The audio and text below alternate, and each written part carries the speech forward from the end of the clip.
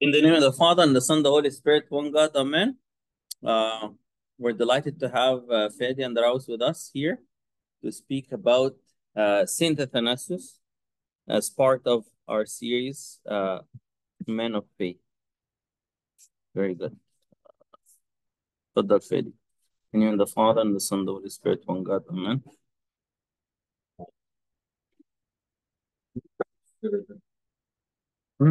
Yeah, I got you. Okay. So we're gonna do a quick thing today on San Athanasius. And I'm just gonna sort of use the names that we call San Athanasius in our church to just like highlight three of the biggest things I feel like we should talk about San Athanasius. And yeah, we'll see how it goes. If you guys have comments, just like yell out and let's have a discussion, okay? Um, So I just put this quote. Also, sorry, I didn't put this into a slideshow, so that you're gonna look at my scatterbrain Word doc and just bear with me, okay? So I put this quote. It's from Saint Gregory of Nazianzus. It's actually in his, I think, in 380 is in the oration of Saint Athanasius that Saint Gregory wrote for the passing of Saint Athanasius. He writes, "In praising Athanasius, I shall be praising virtue. To speak of him and to praise virtue are identical because he had, or to speak more truly, has embraced virtue in its entirety. He was sublime in action, lowly in mind, inaccessible in virtue, most accessible in intercourse, gentle, free from anger, sympathetic, sweet in words, sweeter in disposition, angelic in appearance, more angelic in mind, calm in rebuke, persuasive in praise, without spoiling the good effect of either by excess, but rebuking with the tenderness of a father, praising with the dignity of a ruler. His tenderness was not dissipated, nor his severity sour, for the one was reasonable, the other prudent, and both truly wise." And this is really the biggest part. I bolded it. "His disposition sufficed for the training of his spiritual children with very little need of words." Um, and I like that because when you think of Saint Athanasius, you think like, oh, this like teenage kid went to a council and yelled at people. You don't think that this is a guy that you're going to describe very little need of words. But when you look at the description of Saint Athanasius and what he did throughout his life, it was an action based life. And yeah, so hopefully we can learn something from that. And for Saint Gregory of Nazianzus to write something so beautiful about him means he was a pretty great guy, which is why we have him as such a like highly esteemed saint in the church.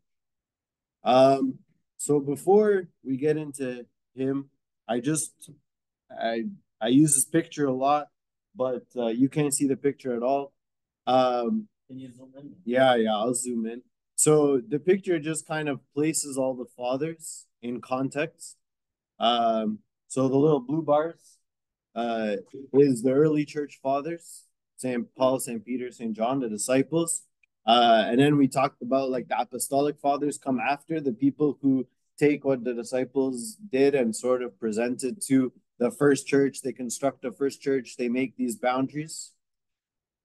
Uh, and then you have the green is the apologetic fathers. You talk about Justin Martyr, Irenaeus of Lyons, all these people who now defend the faith.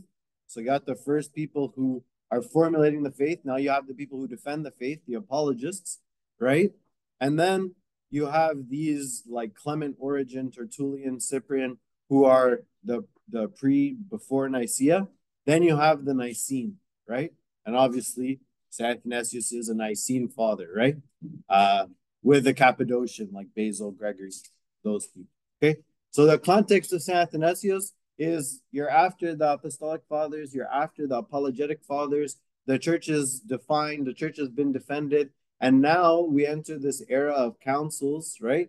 And the councils are this era of like defining and creating the church and protecting it from schisms. Okay.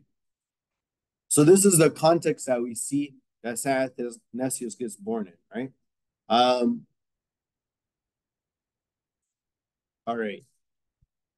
You don't need to see this, but uh, I wanted to just like outline. This is still context, okay? So don't Don't worry if you're not following.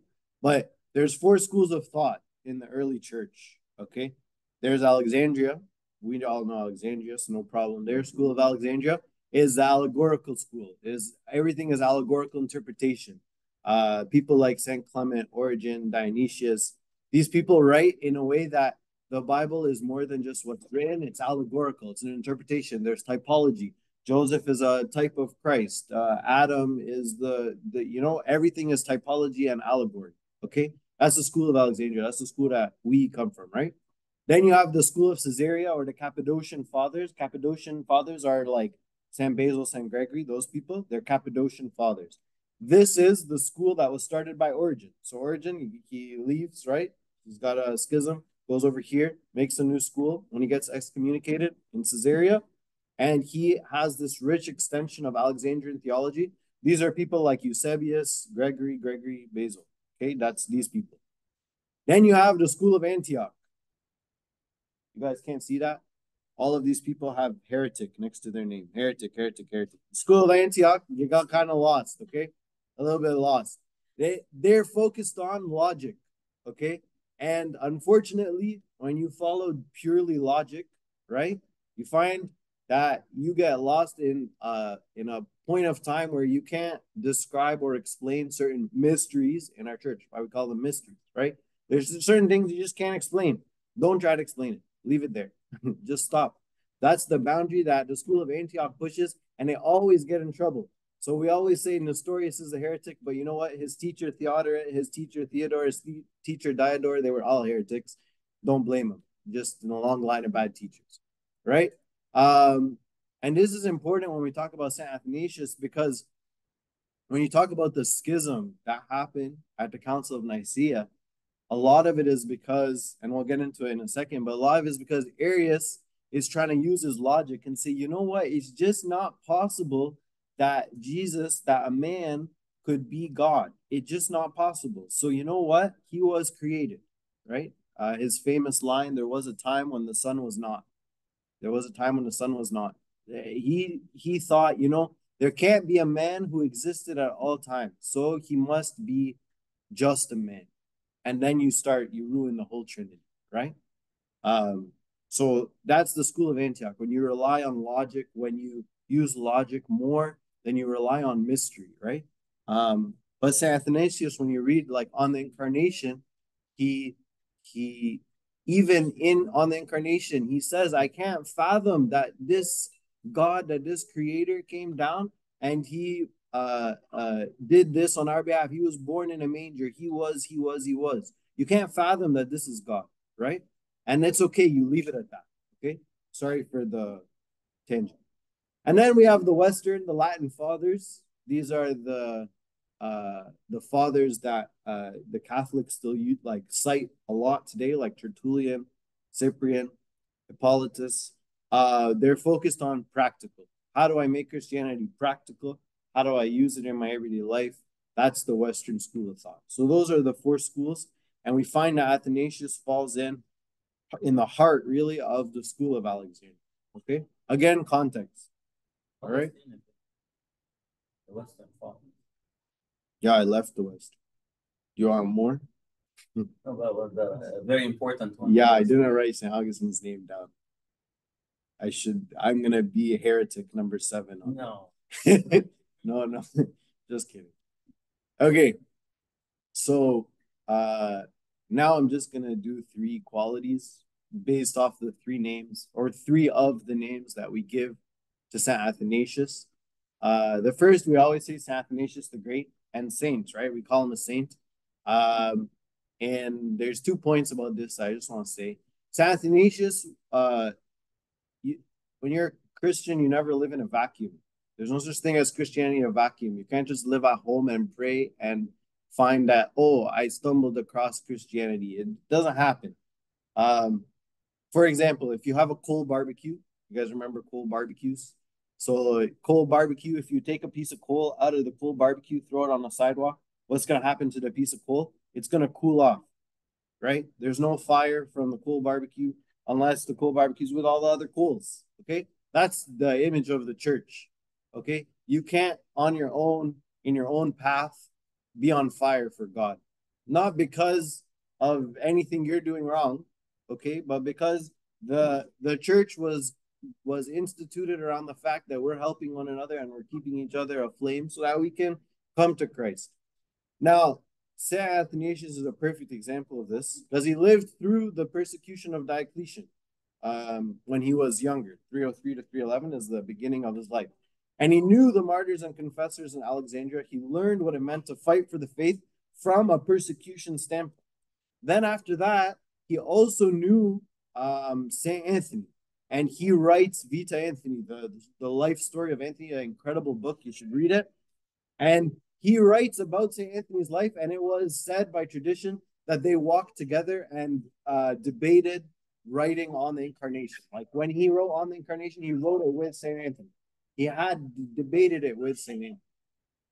So in Vita Anthony, it says, he's speaking about St. Anthony, but it's great because this is about his life too. It says, and at first he, St. Anthony, began to abide in places outside the village. Then, if he heard of a good man anywhere in the desert, he found a good man.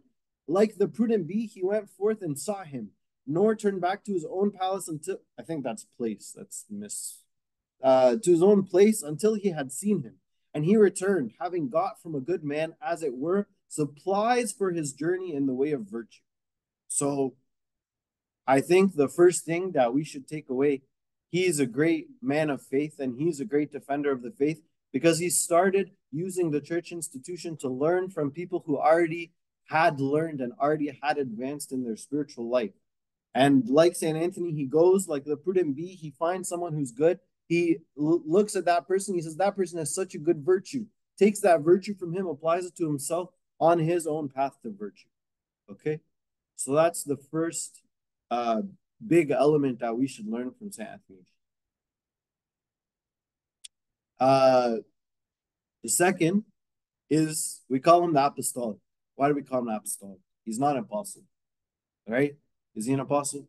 He's not an apostle, right? So why do we call him apostolic?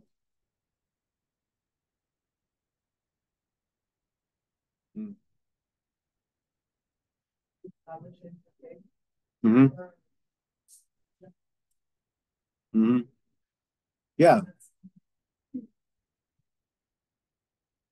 Yeah. Yeah. He kept true the faith of the apostles. Perfect.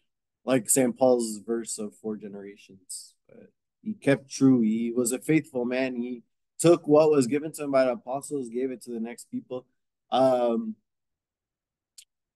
he always spread the message. Everything he does, you look at the life of St. Athanasius, even when you see his writings, like his writing on the Incarnation was not it doesn't mention Arianism. It's written as a way to spread the message and to understand and comprehend the mystery that is the Incarnation, right? All his writings are about spreading the message, are about keeping true the faith, right? And not what's popular and not what's popular opinion or politically correct of the time, but what is the truth and how do I preserve the truth and how do I keep it as a sacred morsel for the next generation. He's the first patriarch to write festal letters. Now we get the Pope videos on YouTube. They pop up and we read the captions because I don't know Arabic. But St. Athanasius is the first patriarch to write festal letters. He's reaching out to his congregation. He's trying to spread the message. He's trying to keep the true faith, right, from the Arianism of the time.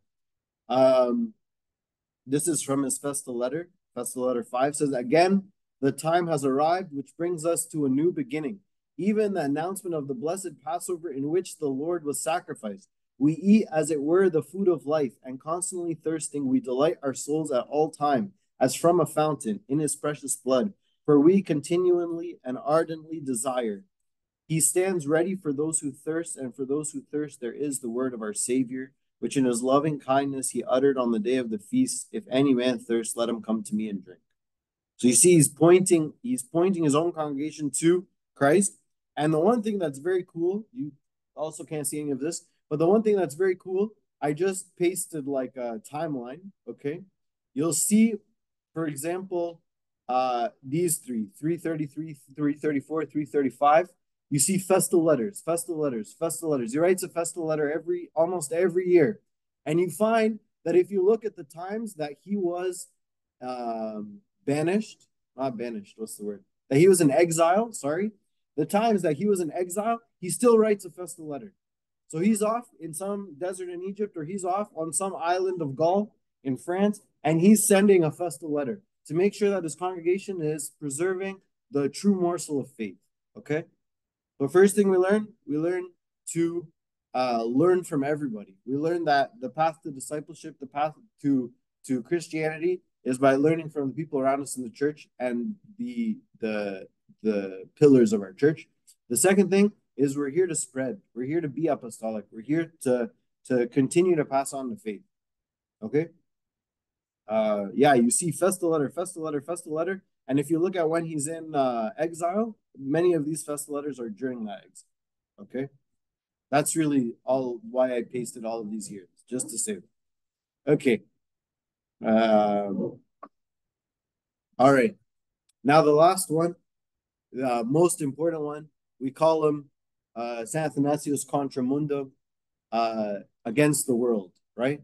We call him Saint Athanasius against the world because he had the courage to stand in front of 318 people at the Council of Nicaea and during his life against Arianism, and he continually fought the true faith even when nobody else believed that, right? Even when no one else was on that path. So if you look at the context of his fighting, okay, two popes, so Saint Athanasius, Pope number 20, okay? Before him, Pope 17 is St. Peter, Seal of the Martyrs.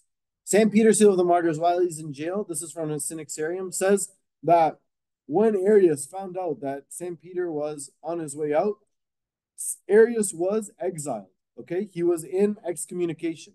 He went to St. Peter and he entreated to St. Peter. He says, please get me out of excommunication before you pass. And St. Peter's in jail. And St. Peter refuses and says that the Lord had appeared to him this night in a vision wearing a torn robe. And St. Peter asked him, my Lord, who rent your robe? And the Lord replied, Arius has rent my robe because he separated me from my Father.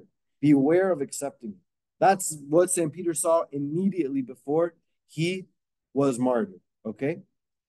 Then we have right after him, St. Achilles, this pope, the 18th pope. He was only pope for 6 months.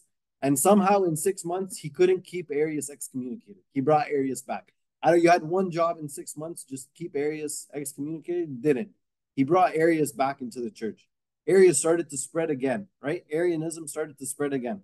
Then the 19th pope, you have St. Alexander, right?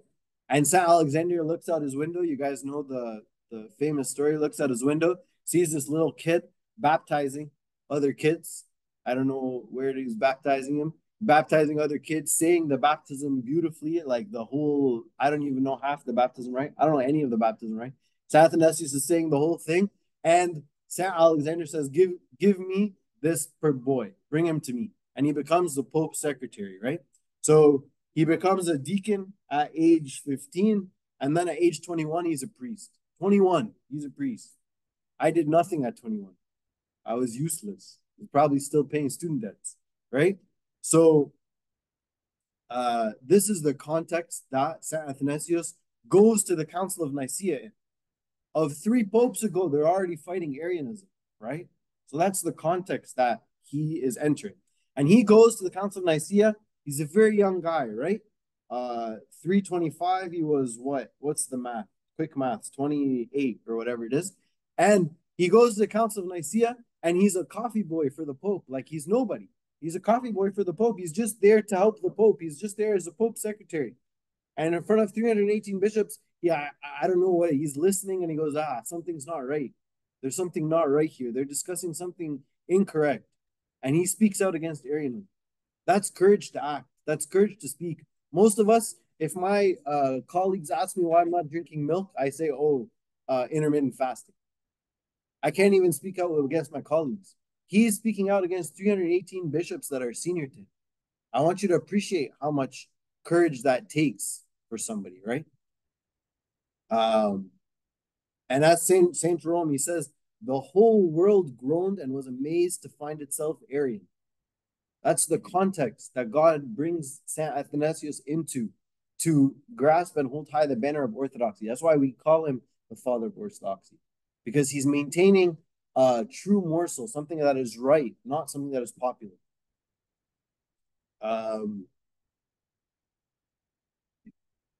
Y'all roughly know like what Arian said, or you want me to read this quote? Y'all want to Sparks know Arianism? Anyone want to Sparks know Arianism? No. Okay, so this is a text from Discourses Against Arianism. He writes 4 discourses against Arianism. This is a text. I just took it as what Arius said. So this is St. Athanasius writing what Arius said. Okay, so you read it. He says, these are the mockeries that Arianism came up with. God was not always a father, but once God was alone and not yet a father, but afterwards he became a father. You see the logic that's happening. If we're calling him father, then he must have had a time when it was just a father. Like Baboya, there was a time it was just Baboya, so father must be a time when it was just a father, right? Very logical. The Son was not always, for whereas all things were made out of nothing, and all existing creatures and works were made, so the Word of God himself was made out of nothing. You see where we're going, right? And once he was not, and he was not before his origination, but he, as others, had an origin of creation. For God, he says, was alone, and the Word as yet was not, nor the wisdom. Then, wishing to form us, thereupon he made a certain one, like he wanted to make us, so he made somebody else first, right? And wishing to form us, thereupon he made a certain one, and made him Word and wisdom and Son, that he might form us by means of him. He couldn't create us directly, he made this other guy. Okay? Accordingly, he says that there are 2 wisdoms. First, the attribute coexisting with God, and next, that in his wisdom the Son was originated and was only named wisdom and word as partaking of it. For wisdom, says he, by the will of the wise God, had its existence in wisdom. In like manner, he says that there is another word in God besides the Son, and that the Son again as partaking of it is named Word and Son according to grace. And this too is an idea proper to their heresy, as one in other works of theirs, that there are many powers, one of which God's own by nature and eternal, but that Christ, on the other hand, is not the true power of God, but as others, one of the so-called powers, one of which, named the locust and the caterpillar, is called in Scripture not merely the power, but the great power. Is there anything else from this that we need? No. So you see where the logic went. You see where the logic took them, right? That okay, if there's a father and there's a son, then one is created, right? And you crumble the whole divinity, right? And this is what everybody's believing in Arianism. This is what Saint Athanasius, in the context of his fight, right? During that fight, we said he was exiled for 17 years, right? Of the 5 separate times, 17 years, 5 separate times, right? And you see the dates here, 339, 346, overlay with the festal letters.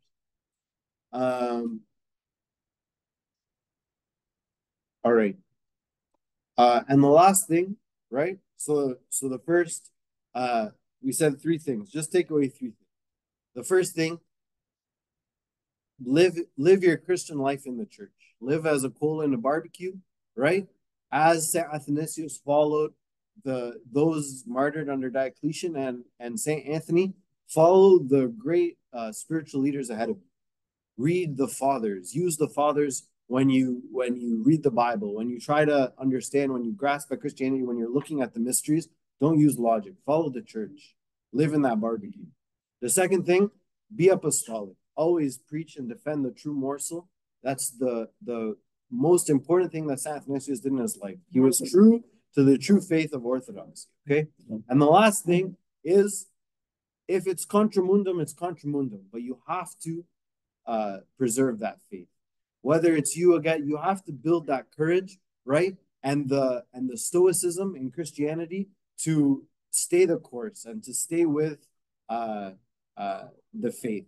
So we see this story of Saint Athanasius. There's soldiers, and they're chasing him down the Nile, right? And they find him on a ship, and they say, "Hey, do you know where Saint Athanasius is? Have you seen Saint Athanasius?" And he answered, "He's not far from you." He didn't lie. He just answered, "He's not far from you." You see his demeanor in the face of tribulation, right? That's the contramundum demeanor, to stay stable and to stay the course. Yeah. So that's my scatterbrain thoughts on San Athanasius. If anyone has other thoughts about San Athanasius, I definitely didn't even cover 2% of his life. So share thoughts about San Athanasius. Go for it. Abuna, if you.